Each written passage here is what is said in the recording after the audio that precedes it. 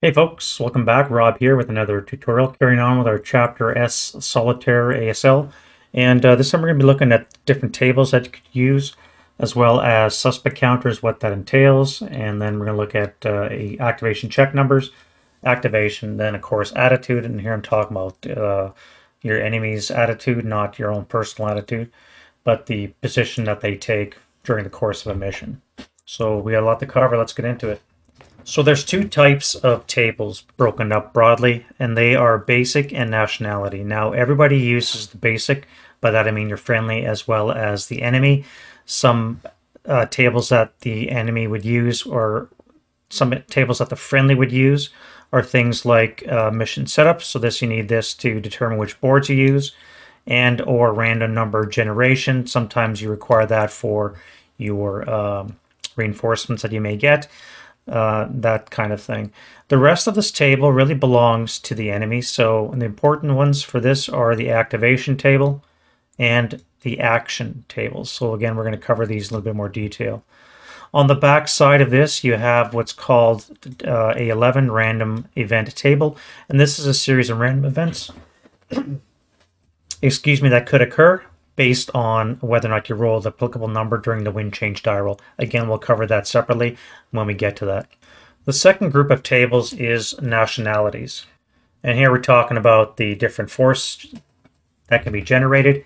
Now, when we originally had the original first edition Solitaire, we only had a small subset of these tables. We had the US, we had the German, we had Russian partisan, and I believe the British were basic for there. But that was it. Now with second edition, they've expanded the table so that all of the major nations, as well as the Allied Minor and the Axis Minor, if you have Armies of Oblivion, are all represented with these tables. So 2024, hopefully we'll see the new Armies of Oblivion, and those of you that are missing the Axis Minus, then be able to get your hands on it. Also missing are the Finns. Now, it was supposed to come out in Hakapale back in the day. However, you obviously know that never happened. And I believe the intent is to include it in the third edition Solitaire when it's released. I would be surprised if it's not. However, if you go to texasasl.com and you look for the Finns, you'll find the Solitaire generation tables and random events there. Somebody kindly put them together. Nice professional looking, so it looks just like the other ones. So if you're looking for Finns, at texasasl.com. These generation charts, this German one here is an example, are basically all the same for all the nationalities. The common features they all have are things like this activation check, which is a set of parameters that must be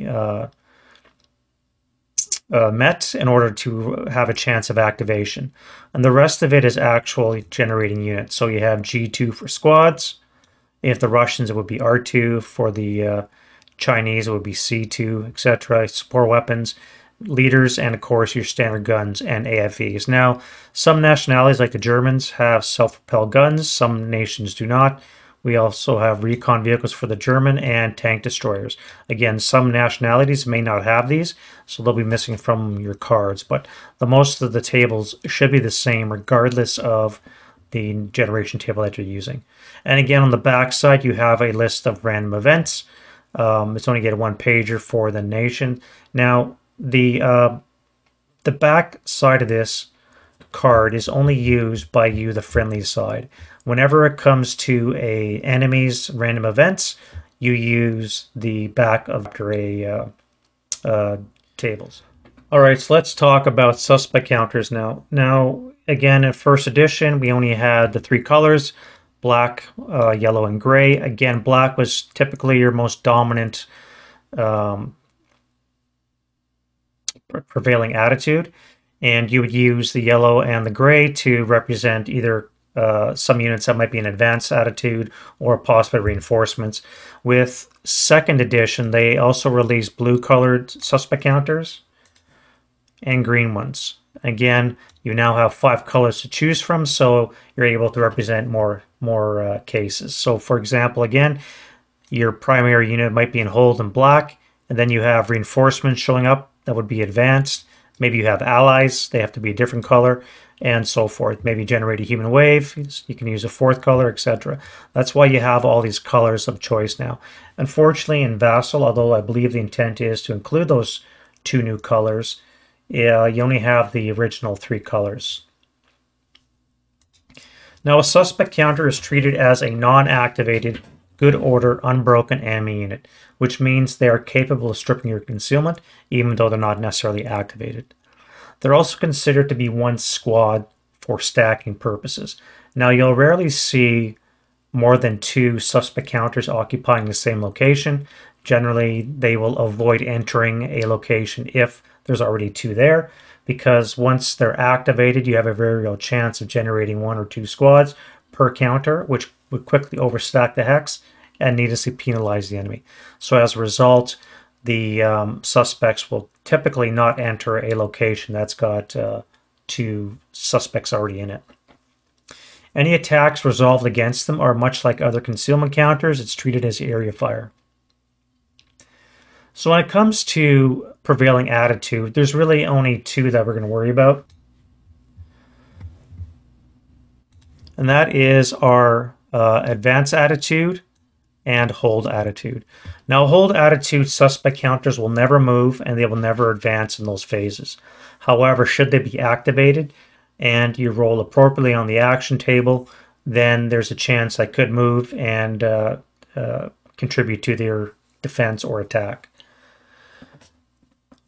When it comes to advance attitude, again, every movement phase and advance phase, you must move forward. Typically, for advanced attitude suspects, they enter from off board on the enemy board edge, and their direct path is directly across towards the friendly board edge. So they walk in a straight line, either alternating hex grain or hex row, and until they either are activated or they exit the map board.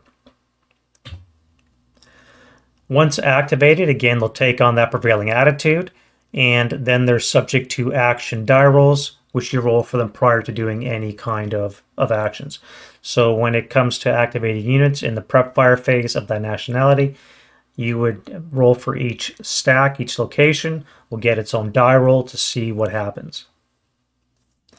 Things to bear in mind are panic. We're going to cover exactly what happens when, but for elite units, if you roll 10 or 12, then they'll panic. First line 6 or 8 or 10 or 12, and so forth. You can see them there. If you roll doubles, there's a good chance your units are going to panic, again, depending on nationality and quality of the troops. Here you can see an example of the hierarchical list as well. If we're in hold attitude and we get a fire command, we have, if no target exists, an armed vehicle moves or an infantry attempts to entrench. Otherwise, it does nothing. So right here is just an example of the kind of hierarchical lists that the system uses to generate its AI. All right, so that brings us to the actual activation check. Again, I think this is one of the more important numbers that you're going to encounter in solitaire. It basically determines how aggressive or passive you are in your attack or defense, because for example, if you have a high activation check number where they're more apt to activate, you might want to be more cautious in the way you approach things. However, if you're in say a wide open farm field, lots of grain, and they have a 2 activation, you can be much more free with your tactics because the odds of you activating a unit are correspondingly less. Don't get too involved in what's in this chart. I just want you to focus on the hold attitude and the AC. Now the AC, as we said, lies between 2 and 5, and a 1 will always be an automatic activation, while a 6, a natural 6, will always be a dummy. So an original 1 and original 6 will either be active or not, and any number that falls in between will be modified by these die roll modifiers to either equal this number and less or exceed it. So what causes an activation? Every nationality has an X1 table called activation check, which lists the specific parameters, and somebody took the nice effort to translate this into Vassal. So here we have all the nations, here we have the ranges at the top, and then the cross reference to the IFT modifier that must be in place in order to achieve that. So for example, Germany has a range out to 12 at a -2. If you're at a +2 and you're beyond the 2 hex range, a German squad will not activate. That's just an example of how this works. Another way that suspects can be activated is if they are attacked on the IFT, which is such a result that would strip concealment as per normal. So a pending task check or better, you'll have a chance of activating that unit. Remember that suspects are not eligible sniper targets, and any location that is successfully searched and or mopped up will also activate any suspects that are in that location. Lastly, if we have flame in a location, then the suspect will also activate. And if it turns into a blaze, or for example, when you roll gusts where it automatically spreads to burning terrain, and you have a suspect there, the suspect would be eliminated. When it comes to long-range activation, this is done basically once per unit per move when you meet those requirements. So you're going to get a -2 IFT diral modifier, and you have to be within 16 hexes of line of sight of a enemy suspect counter. If that happens, you roll 2 dice. If you roll snake eyes, then you've activated a heavy machine gun, possibly a 50 cal if you're depending on the nation, as well as a leader, probably with a negative, and likely an elite squad, or maybe even at least a first line squad. So you got to be careful when you're moving long range. You think you're outside their normal LOS. For example, this case, Russians, if your 9 hexes more with a -2, you would normally not roll for activation, except for a long range activation is a possibility. So just remember that just because the Russians are only good up to 8 hex range doesn't necessarily mean you're not going to get hit with a 50 cal and a 9.2 leader. When it comes to advanced attitude, there's also 2 other ways that you can be activated, and that is if you do in your course of your movement or you're advancing, you move into open ground. Because you don't use assault movement as a suspect counter, you're never going to be able to assault move, which means you're going to be activated if you have line of sight to an enemy, and or if you enter an adjacent location to a friendly ground units. For some reason, density of the terrain, you haven't been seen yet. The minute you become adjacent to a known enemy unit, you would roll for activation then as well. All right, so let's look at an example now. So we have Kiev 1941. We have Russians set up in defense. Again, do not worry about the setup or the opposing forces, the Germans. We'll cover all that as we get to it. I just want you to stay focused on the AC, which again is a 3. The modifiers that might occur to that, and the resultant activation. So as an aside, one thing to remember about solitaire is you're really going to use your half squads to good advantage. They're great for busting concealment. If they die, it's only 1 victory point, which is a much cheaper loss than losing your whole leader stack with your heavy support weapons. So you're going to be using a lot of half squad scouting. For this purpose, again, we're going to assume everybody's in command, and we're going to start off with the movement phase. So turn 1 is the German movement phase. The first thing that's going to happen is this half squad's going to enter this hex, and immediately we start checking lines of sight to see if anybody can see him. Now we already know that F5 can see him, so that's going to be the first one, but we must look at other options, just on the off chance. Nothing there. There's nothing down here. Again, these level 2 buildings would block any line of sight from back here. We might have possibility over here. Nope. And here. Again, it's only on a first level, which is not enough to see over that level 1 house. So right now we only have the 1 unit that's subject to activation. So the first thing that must happen is the long range activation die roll. So you just roll 2 dice. As long as you don't roll a snake eyes, in this case roll a 7, we're fine. If we had rolled a snake eyes, we would roll immediately on the squad table, generate a heavy machine gun, and they would have a leader as well, which again would just be a really bad start to the day. So we failed the long range activation. Now we can do a normal one. Do we meet the parameters? Right now the Russians have -2 modifier at a range of 8 hexes or less, well within our 5, so we would roll for activation. Another aside, by the way, is the the Solitaire ASL dice extension, which you can get. Highly advisable if you want to play ASL or Solitaire, just because it records the different kinds of rolls that you're going to be making. So here we want an activation roll, so we have a 1. Again, let's look at our modifiers.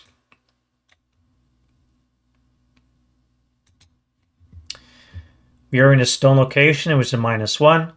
We are at level 1, so that's another -1. Nothing else applies. However, we are on the city board, so we have a +2, which negates the -2. So we have a flat 3 or less. Now, because I rolled a 1, obviously a 1 is automatic activation. However, it's important again to remember these cumulative die roll, how they play in, and that's why we just went through the exercise. But because I rolled a 1, we have an automatic activation. So what do we activate? Again, we look at our table here, and we look at our MSRs for the mission.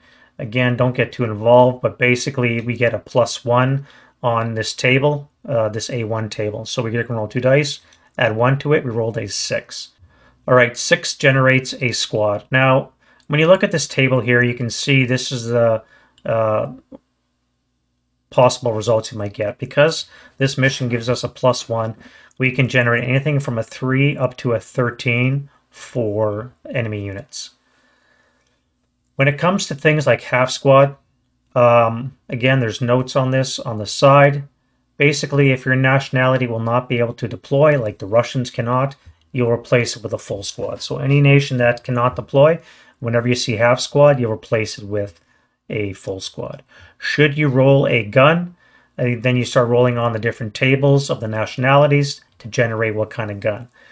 If you start having activations in prohibited locations, such as a artillery piece on an upper level, typically it is treated as a null result, or in some cases, MSR might ask you to re-roll. Same thing if you activate a self-propelled gun on an upper level of a building. Obviously, that can't exist, and so then it would be a NA result. All right, so we've generated a squad. Let's bring up our Russian table here. And what kind of squad do we generate? We rolled a 5. So we look at our table here. Now, rather blurry, poor scan job on my part, but you can see the date here, 3941, has a +2, which we would then add to that, so that we get a total of 7, which gives us a 447.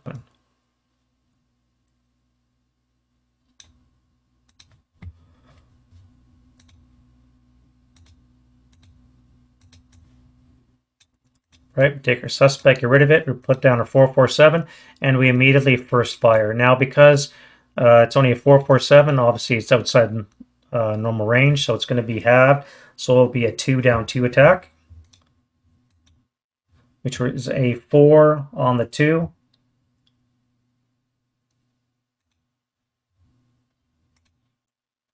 Four on the 2 gets us a 1 morale check. So we do our morale check, we pen, so we're stuck in that location, and we cannot move any further. We also put down a residual fire, 1 firepower in that location. Now we have to move our next unit. Again, without using any kind of concealment, we're going to just move normally for a total of 1. Again, we start checking lines of sight. I thought that was in, but no. This one is in. 1, 2, 3, 4, 5, 6, 7. Too many blind hexes for this level 1 to see. Actually, you couldn't see anyways because it's only level 1. If it was a level 2, there might be a chance. So again, you check every location that has a suspect. This is a free line of sight check that the enemy is allowed to do prior to rolling for any kind of activation. So because this unit here can see him, this unit here can see him, obviously he would have lost any concealment, and we roll for activation from him because 1, 2, 3, 4, 5, 6, 7, we're within the 8 hex range with a total of -2. Again, the first thing we must check for is long range activation. Very close. We got a 4 this time, and not a, but we still did not get snake eyes. Remember, for long range activation, it's only snake eyes that count. So now we do a normal activation. All right, we roll a 3. Looking at the modifiers, we have a city board for +2.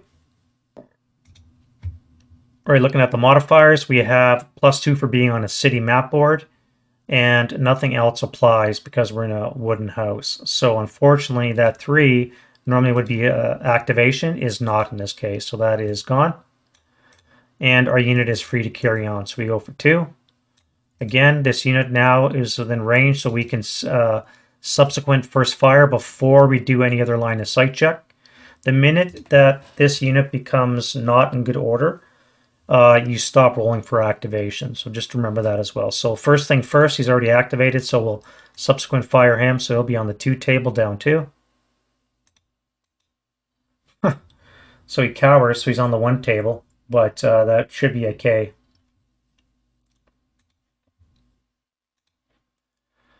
All right, 0 on the 1 is a 1 KA. Yep, so he is foobarred.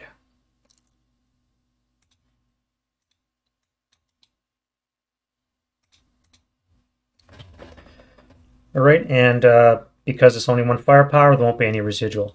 So we've exhausted this guy's fire, so that's great. However, our 2 half scouts or half squads have not really done a lot of cloud busting. We've eliminated 1, 2 suspect counters, and that's it. We still have these other ones here that we have to worry about. Again, because they're pinned, yeah, they would not be able to see. We now have to look at other units to continue our assault. So here we're going to sacrifice a 4-6-7. Again, we're not going to use any kind of assault move. We're just going to move normally for 2, which will make this modifier a net 0. And for Russians, it is 4 hex range at a 0 or less. So we have a chance of activating you. We cannot fire you again because you're already coward, and nobody else should be able to see. You might be able to because you're on a level 2. But you're at a 7 hex range with a +0. So to be 7 hex range, it would have to be a -2. So there's no chance of anything else activating, so we can start with him. Again, our modifiers, we're in a stone building for -1. We're on a level 1 for -2. And we have a friendly unit within 2 hexes for a total of -3. We add the +2 for being in a city, which gives us a net -1, which means a 4 or less, and we'll have an activation. So I rolled a 2. Again, what do we get? We add 1 to this, remember, because of the mission MSR, and we get a 5. A 5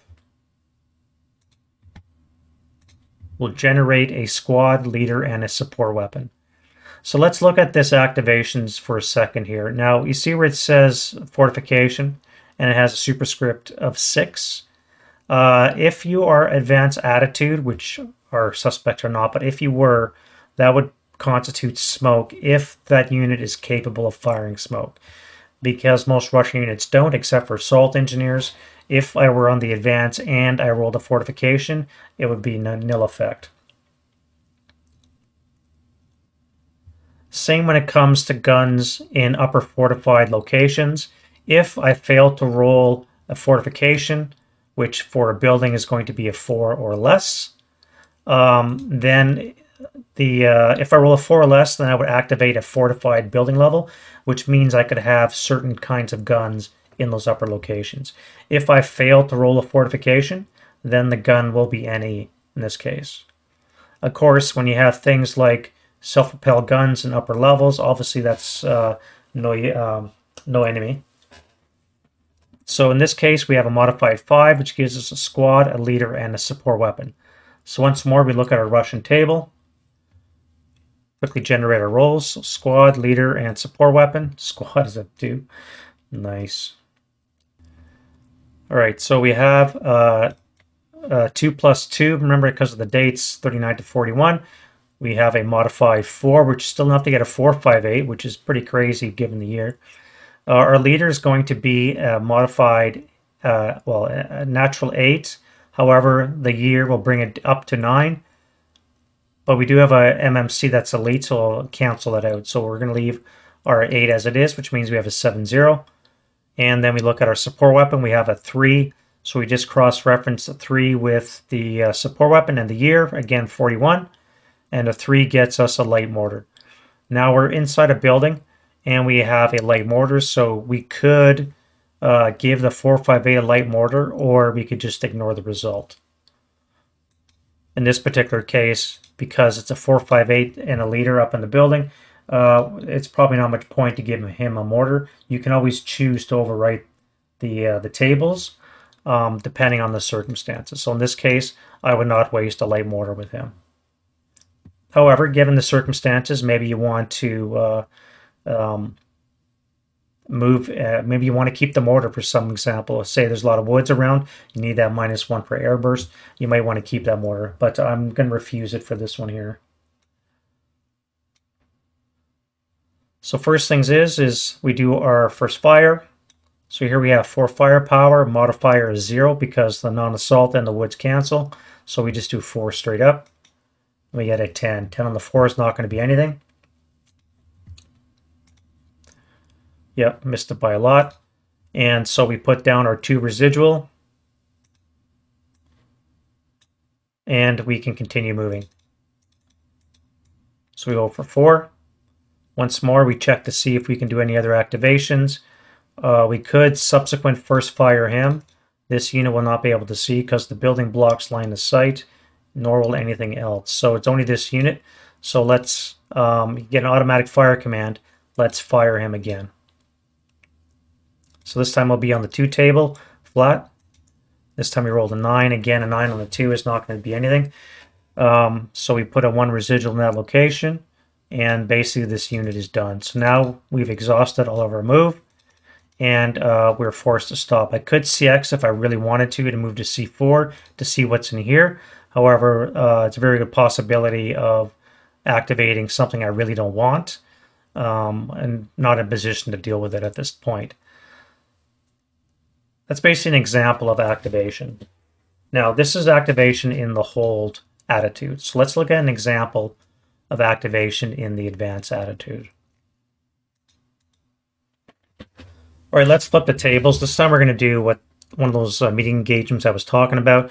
Basically, these forces entered from off board, the friendly ones as well, and at some point they had line of sight to each other, and the game was starting from that point. So right now we've already got 1 turn of movement out of our yellow suspects who are in advanced attitude. We've also got some black ones that are in a hold attitude, so they're not going to move, and they're pretty well going to be out of most of the action. So the first thing we're going to do is we're going to jump right into the Russian movement phase.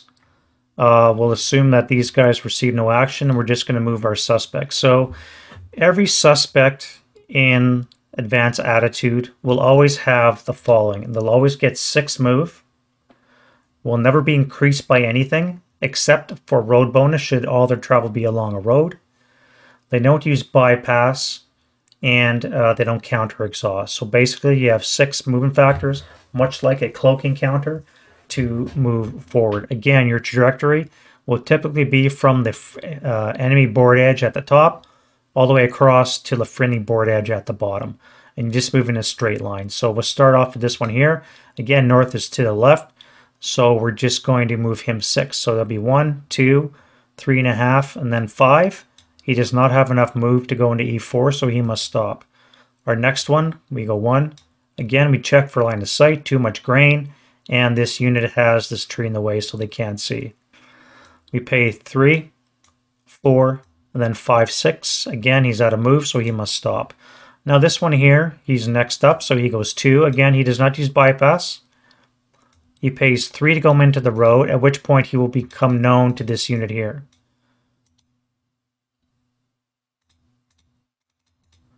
All right, so we'll do a quick line of sight. We do not clip the grain, so it's going to be a -2. So the first thing that's going to happen is this 468. Assuming he gets in command, is going to attempt to shoot 2 firepower -2 at this suspect. So first thing is we roll for activation.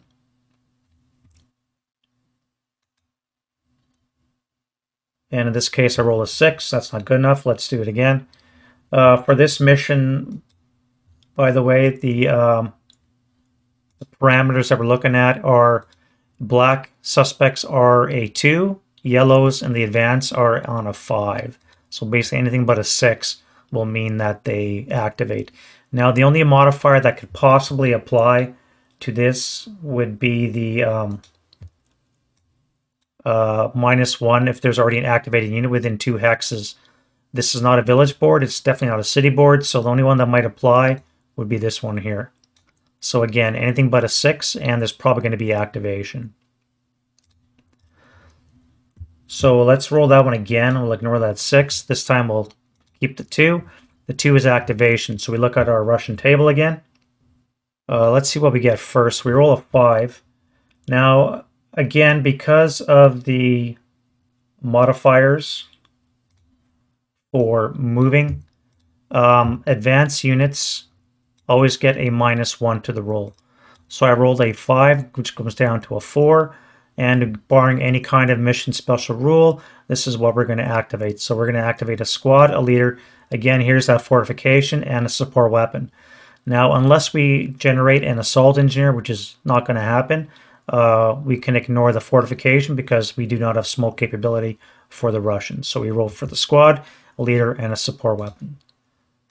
So we go squad, leader, support weapon. Bring up our Russian chart. And this time around, it's going to be in the 44 scenario. So none of these modifiers will apply. So the squad is a 6, is a 447. We have a 9 for the leader, which will be a -1 because of 44. So we'll have just 7-0 again. And we have a 10 for support weapon, and 44 will give us no result. Gives us no result here. So we have a 447 with a 7-0.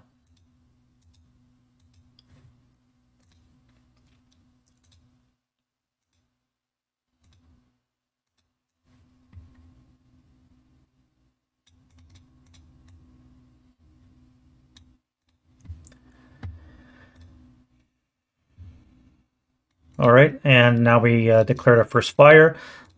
So we're going to fire the 2 firepower down 2. So we cower because we do not have a leader, so we'll be on the 1 table with a 4. Which gets us a 4 on the 1 is an NMC, and the squad is final fire because it cowered.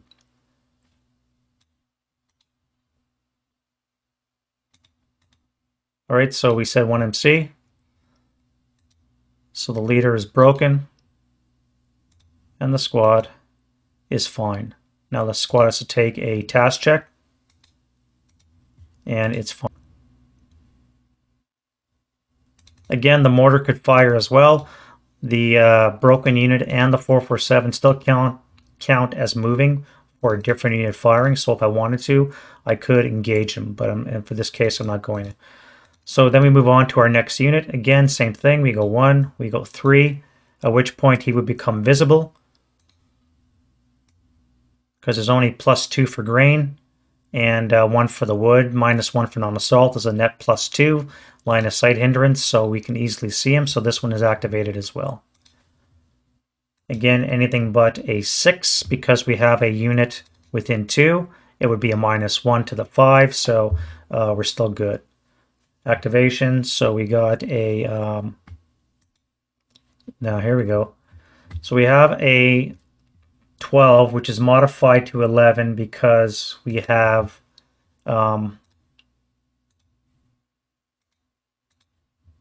-1 for advanced attitude. So that 11 gives us 2 squads. And remember, Russians cannot deploy, so this half squad is replaced with a full squad. So we just generated 2 squads in that location. Squad, a 10 and a 7. Again, we look at our Russian table. We have a 10, which is a 527, and a 447. So a 527 and a 447 are generated.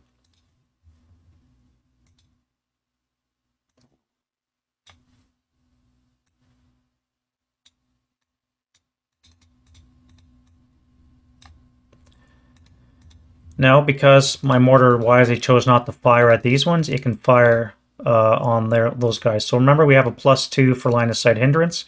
So mortars are base 7, which means we have 5 or less to hit. All right, so we have a hit, and we've maintained rate of fire.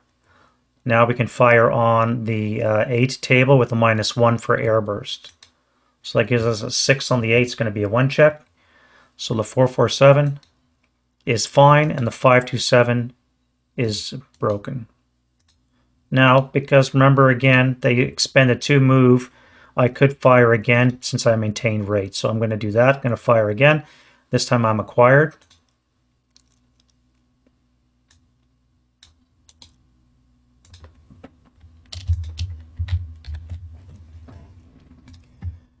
And now it will be a 6 or less to hit. So again, same number. I rolled a 3, and I also maintained rate of fire. So my mortar is hot. Now I fire on the 8 table again with a -1, and that gets me a 9, which is a pinning task check. So 9 on the 8, and he's fine again. So the 447 is free to keep moving if you so chose. Typically what happens is once you've activated these units, they stop. If this was an AFV, for example, it would still be in motion and subject to those kind of vehicles. We're not going to touch on the vehicles right now. Again, we'll get to those when we get more in depth with the activations and units. So that's an example of how you would activate a advanced attitude suspect. All right, so that was a relatively quick look at tables, suspects, activation check numbers, and attitude. And hopefully I didn't skip over anything too much. Again, I probably could have belabored the point a little bit more, but I think you got the idea. And we're going to be using this as a base moving forward. So you're going to see a lot of activation rolls, a lot of attitude adjustments and such. And all that good stuff is coming up in the future. So next up, I'm going to touch upon the command and control aspect as well as action tables for the enemy, what happens when you panic. Really interesting. Again, I put it right up there with the activation check number for importance in the game. Without command and control, your units are basically panicked and they can't do squat. So looking forward to seeing that in the next video, and we'll see you guys then. Bye-bye.